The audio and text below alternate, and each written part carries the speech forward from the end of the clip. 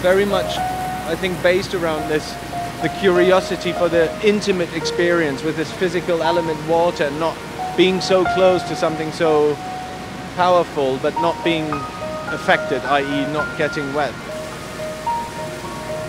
So we have this field of 100 square meters of rain. And when you approach it, there's kind of like a void opening up which follows you. So you can walk through it without getting touched by rain, but you have this volume of rainfall around you.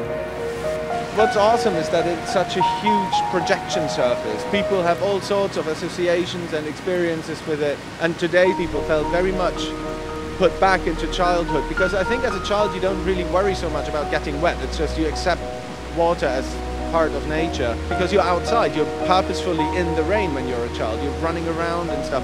And here you can sort of do that in a very moderated way, and I think that it is like that for some people, but it triggers all sorts of emotions and associations for people. This morning, happened this morning. Like, I walked out of the hotel over here and suddenly it started raining, and it just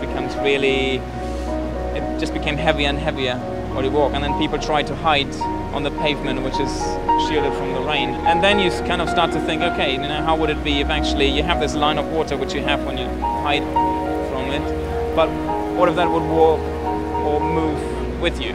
You know, how would, because that's a very unnatural thing, because usually like architecture is very fixed, or things we move through is very fixed, so you have to behave according to that. You have to follow the roof, basically, and here the roof follows you.